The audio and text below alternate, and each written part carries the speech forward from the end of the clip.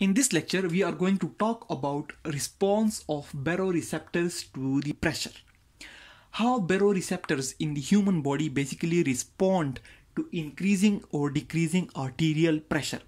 Now, what are baroreceptors and what is their role in increasing and decreasing pressure, and where they are located? That is something we have discussed in detail in the last lecture.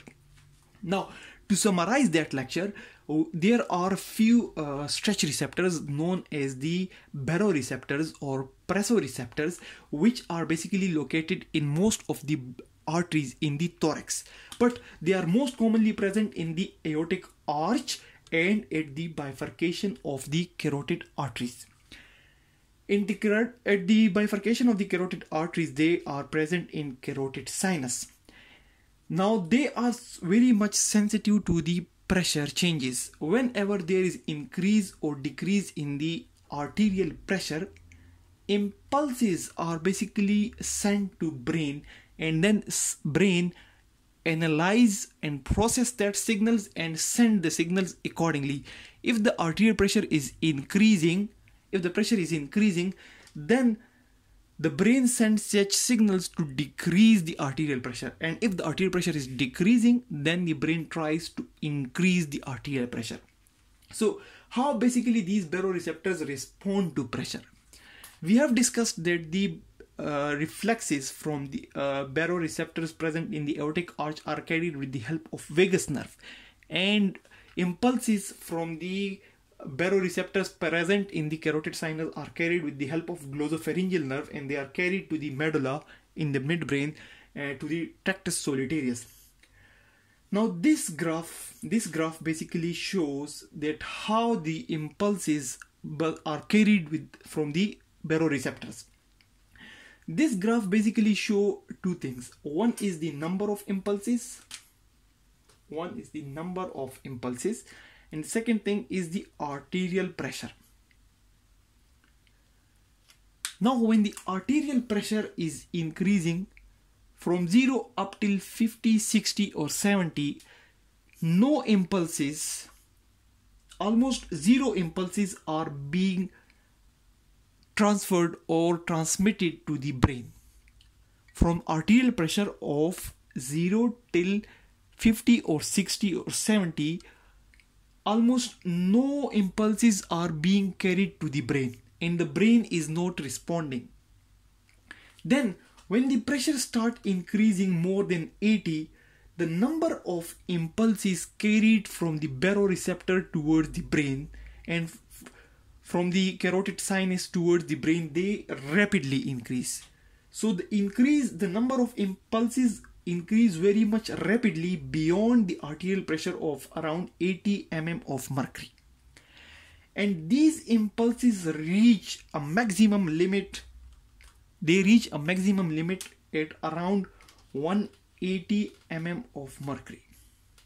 When the arterial pressure reach around 180 mm of mercury, then there is almost no increase in the impulses. Initially, no impulses are carried to the brain. Then when the pressure increases beyond 80, the number of impulses per second transmitted to the brain increases tremendously. And beyond the pressure of 180 mm of mercury, there is no increase. It has reached its maximum limit. From its minimum limit here around 50 or 60 mm of mercury to its maximum around 180 mm of mercury. Now here one thing is very much important.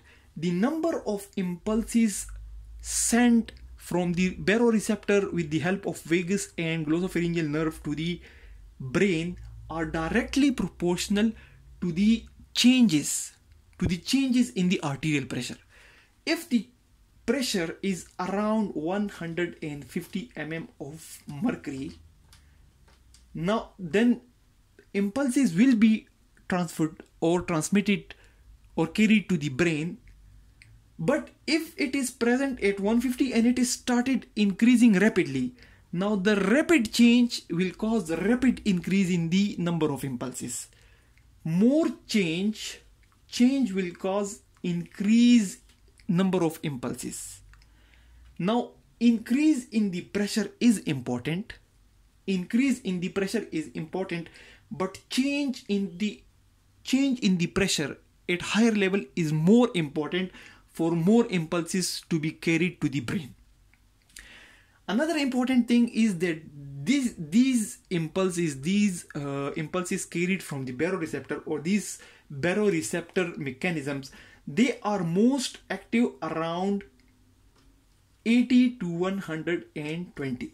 If we see here, from around 80 to 120, the impulses carried to the brain are tremendous. They increase tremendously. With slight change in this area, the number of impulses increase very rapidly. And once it has reached around 180, then there is no much increase in impulses. So the body basically is trying to keep the pressure in around 80 to 120 mm of mercury. That's why the system is designed in such a way that the impulses, the number of impulses carried to the brain is highest in this range, and the number of impulses increases more rapidly when there is a rapid change rather than just high pressure. So we are discussing the response of baroreceptor to the pressure, that how the baroreceptors are basically responding to pressure. Broadly, we are discussing the regulation, the nervous regulation of the circulation, how the nervous system is basically regulating the circulation, how in nervous system is involved in increasing and decreasing the arterial pressure, increasing and decreasing the heart rate.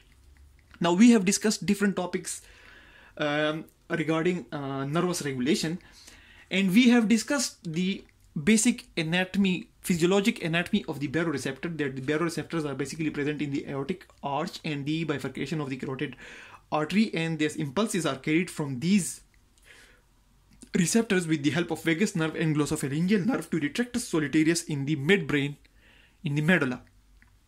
But how they respond? They respond when there is change in the arterial pressure.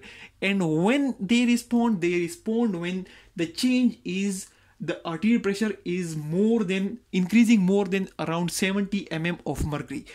Before 70 mm of mercury, there is almost no impulses. The baroreceptors are least activated because the pressure is not so much. So as the pressure increases, the arterial stretch increases, and they are basically stretch receptors. So more pressure causes more stretch, and more stretch causes more impulses to be carried to the brain.